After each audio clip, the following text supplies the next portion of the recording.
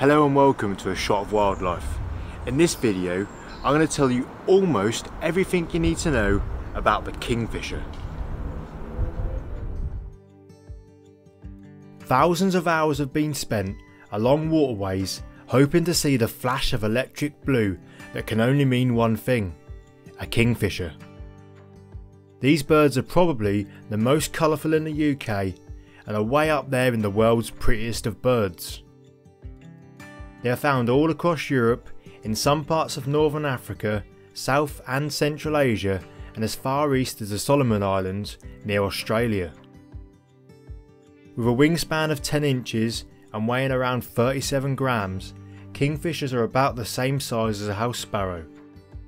Both sexes have mottled blue heads, wings and tails, orange cheeks and undersides, and metallic aqua blue rumps. They have a white chin and white ear patches, and it is the colour of their beaks that allows adult birds to be sexed from a distance. Males have all black beaks, whilst the females have orange most of the way along their lower mandible.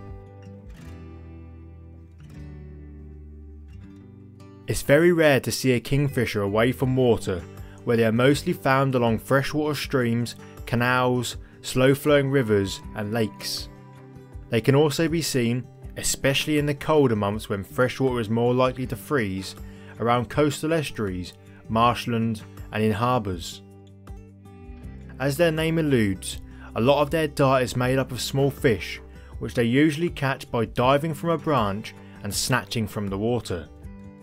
They can sometimes also hover above the water and then dive in if there are no suitable perches nearby.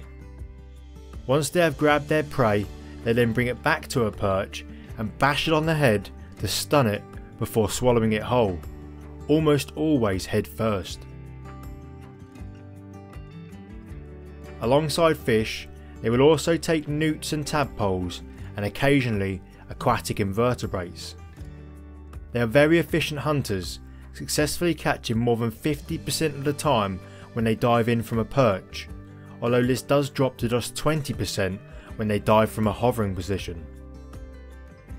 Kingfishers need to eat around 60% of their body weight every day, so they are quite territorial over their stretch of water, especially before winter when feeding up is even more important. To help them with being accurate when they plunge into the water, kingfishers bob their heads up and down to gauge the depth of their prey, and they have a long, narrow and pointed bill.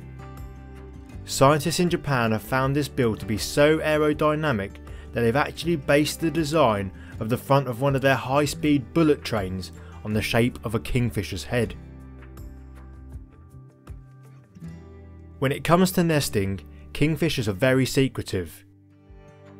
They begin to court one another by presenting gifts of food from February onwards, and once a pair is formed, both birds will start to dig a nesting hole. This consists of a tunnel around 60 cm deep into a sandy bank, usually overhanging water. No nesting material is used, and once the tunnel is complete, the female will lay between 5 and 8 glossy white eggs that measure just under an inch in length. These are incubated by both parents for 19 to 21 days until the chicks hatch. At first, they are featherless and blind, but with both parents bringing a ready supply of fish throughout the daylight hours, the chicks can grow really fast, sometimes being ready to fledge at just 24 days old.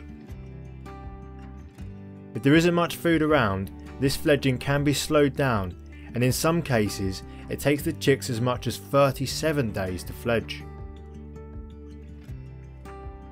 For the young birds, it's very important to be ready once they leave the nest, as their parents will only feed them for 4 days afterwards. After this, they'll not only stop feeding them, but also chase them out of their territory. For the adults, time is of the essence, and they would hurriedly get down to laying the next batch of eggs.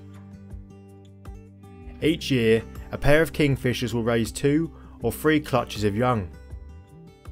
After the breeding season ends, the couple will part ways, sometimes pairing up again the following season if both survive the winter. There are currently between 4,800 and 8,000 breeding pairs of kingfishers in the UK, and they have an average life expectancy of just 2 years. In some exceptional cases, they can live for much longer than this, with several known to have survived for more than 15 years, and the oldest ringed bird making it to 21 years of age. Despite their beautiful appearance, a kingfisher's call isn't so impressive. It's usually just a single or a short sequence of high-pitched whistles and sounds like this.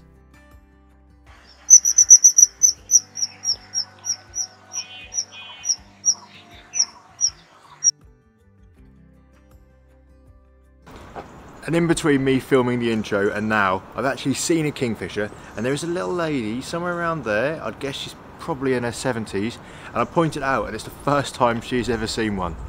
Brilliant start to the day. If you enjoyed this video, check out this British wildlife video here and subscribe for more so you see my future stuff. Thanks for watching, and I'll see you next time.